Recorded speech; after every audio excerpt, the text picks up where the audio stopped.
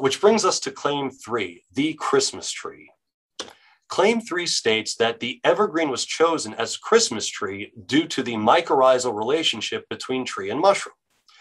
This claim can actually be put to rest rather easily. While it is true that medieval people still made garlands and wreaths out of evergreens as they had done since the pagan days of yore, that certainly hadn't changed, the first Christmas trees actually only date back to the 13th century. And they weren't evergreens in those days, they were deciduous trees. Here is a brief list of the kinds of trees used as a Christmas tree in medieval Europe before the evergreen: apple, lilac, plum, hazel, linden, yew, and boxwood. Needless to say, the Amanita muscaria does not have a mycorrhizal relationship with any of those trees.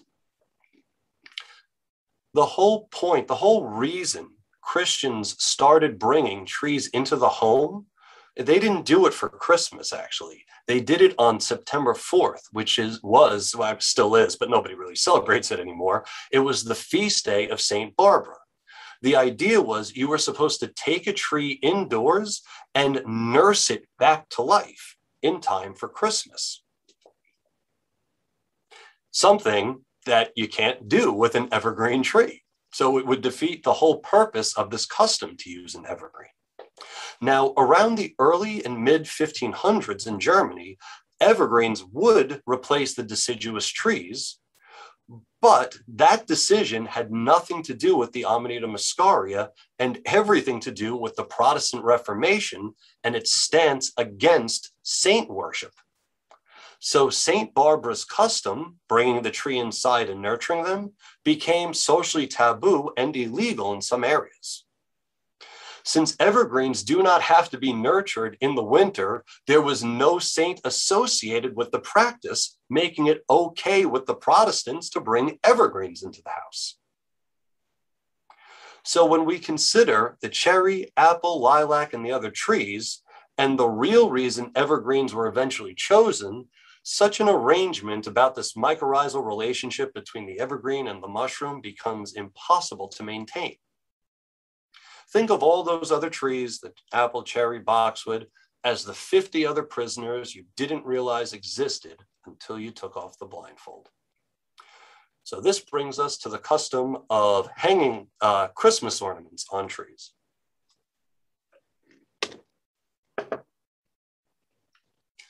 The claim is that the tradition of hanging ornaments on trees comes from shamans drying Amanita muscaria mushrooms on tree branches.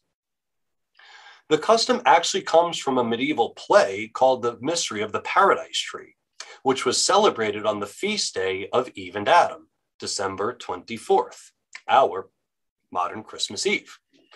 Now, part of the tradition associated with this play involved hanging communion wafers on the branches of the tree just before midnight. I should say real quick, you would already have apples hung on the trees. Sorry about that. You'd have apples. Those apples represented Adam's sin and the fall of humanity from the Garden of Eden. You would then place the communion wafers on the tree as a way of overcoming this original transgression. It was called the radix apostatica, the root of all apostasy. Okay, and that's literally why we put ornaments on trees to this day. It's to overcome Adam's sin. This would precede, the whole point was that you put the communion wafers on and it would precede the arrival of Jesus being born on December 25th. So that's where the custom comes from. A bunch of medieval Christians who had never even heard of a Siberian shaman. I did want to say, history aside, from a purely pragmatic perspective, this claim about the hanging mushrooms on the tree branches to dry them is very important as it invites a safety hazard. The Amanita muscaria is rife with what's called ibotenic acid, which will make you nauseous if you eat a mushroom that hasn't been dried. Okay, so when you dry the mushroom, you decarboxylate it. That turns the ibotenic acid into entheogenic muscimol, which is the good stuff that you want. You need to do this in preferably a dehydrator, but Eden and I have done it in the oven and by a fire as well. But dehydrator is the best way. So what I'm getting at is this.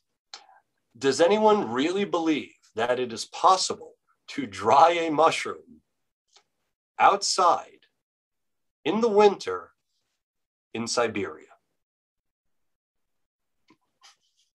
It gets really, really, really cold there. And we go mushroom hunting with our friend Christopher, came with us the last time we went. And they're pretty heavy when they're wet. And just hanging them on a tree, they're not going to dry that way. So if this holiday season, if somebody offers you a mushroom to eat during a holiday party that they say has been dried in the ancient way of the shamans, do not eat that mushroom. Because if you do, you're going to get violently ill and end up in the hospital. So please don't do that. On to our fifth claim, putting presents under the tree. This idea that the custom of placing gifts under trees comes from the symbology of finding Amanita muscaria under evergreen trees, and the whole mycorrhizal relationship has a lot of issues as well. For starters, we today put presents under the tree, but in the early 1800s, when a lot of these ideas were being formed, that wasn't the case. Even though they take a back seat to the tree today, Christmas stockings were the preferred gift delivery system in the early days of modern Christmas celebrations. And it goes back to an old legend about Saint Nick, who threw coins through the window of a guy's house who had 3 daughters that he couldn't afford a dowry for, and some of the change at one of the nights fell into one of the stockings. That's actually where that custom comes from. Anyway, both poems, both founding poems of these traditions, Old Santa Claus with Much Delight and A Visit from Saint Nick, they actually only mention stockings. If you read the poems, they don't say anything about Christmas trees. Now, eventually the stockings fell out of favor and they were replaced with something called a lichtstock or a Christmas triangle. We don't really use lichtstocks anymore, but if you've been to a holiday party this year or in the past, or you go to one this year and you see one of these, right? This is what the lichtstock evolved into. Each one of these tiers that now have these figures on them used to have little presents on them. Now, when we finally get to having Christmas trees in America, when these ideas finally made their way over, they were actually hung from the ceilings, as we see here and here. Okay. And the presents were placed on a table elsewhere in the room. So even when the tree enters popular culture, the gifts aren't even associated with it. Eventually, the tree would be placed on a table and the gifts would be put on the branches, as we see with this illustration from 1845. And I just want to point out real quick, you'll notice it's still a deciduous tree here. So there's still that custom. We still get echoes of that. And as we can also see, Saint Nick, or here he's called Kris Kringle. If anybody wants to know where that came from, that name, I'll get into that in the Q&A. He's actually hanging the gifts on the branches, not putting them underneath. Placing presents underneath the tree was actually the last idea to develop in popular culture. So to recap, first, the presents are placed in stockings. Second, they're placed on a lichtstock. Third, they're placed on a table and the tree is hung elsewhere in the room. Fourth, they're hung on tree branches. And fifth, finally, they're placed under the tree. And the only reason we started placing them under the tree had to do with the rise of corporate capitalism in the late 1800s and early 1900s. So in the beginning, Santa Claus brought, or Saint Nick, I should say, brought small presents. See, like, they're little candies, nuts, little wooden horses and figurines. They were small. With the rise of corporate capitalism, the presents started to become too big. So you couldn't hang them on the branches of the tree or you'd destroy the tree. So that just made more sense to put them underneath the tree. So just like the red and white of Santa's costume and flying reindeer, if placing presents under the tree really derived from Amanita muscaria traditions hailing from Siberia, such associations would be evident right from the start. Instead, once again, we see a clear, natural unfolding of culture. Again, we see that there were 50 other prisoners. These are the kinds of historical problems we run into when we simply just take various bits of random data from here, there, all over the place, and put it together into a new exciting narrative that never actually existed in history. Watch, I can prove it to you right now.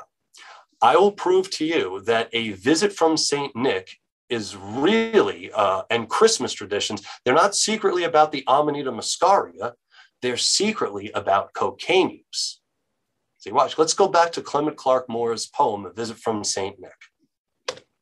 And laying his finger aside his nose and giving a nod, because it's really good cocaine, oh, up the chimney he rose, just like the flying reindeer. And anyway, what's with all that snow and staying up all night and looking out your window like a paranoid freak? Clearly, these are all covers for cocaine use. And as we know, Coca-Cola did used to put cocaine in their beverage. There's literally more evidence for a secret cocaine Santa Claus than there is for a secret Amanita muscaria Santa Claus. And yet nobody believes in the cocaine Santa